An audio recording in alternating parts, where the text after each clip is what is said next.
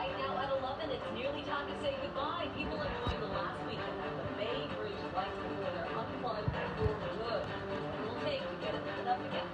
And a phone store robbery leads to a police shooting in the East Bay, where we know about the cross-county chase and the search for one suspect still on the run. Plus, it's day 9 and we're exhausted and we have to take care of babies.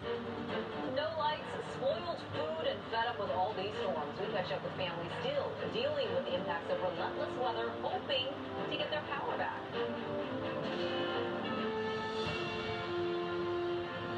Good evening. Another round of rain is moving in. Our storm ranger is already picking up those green bands, as you can see right there. The Golden Gate Bridge, though, right there, a little wet. a little wet. Gonna get wetter.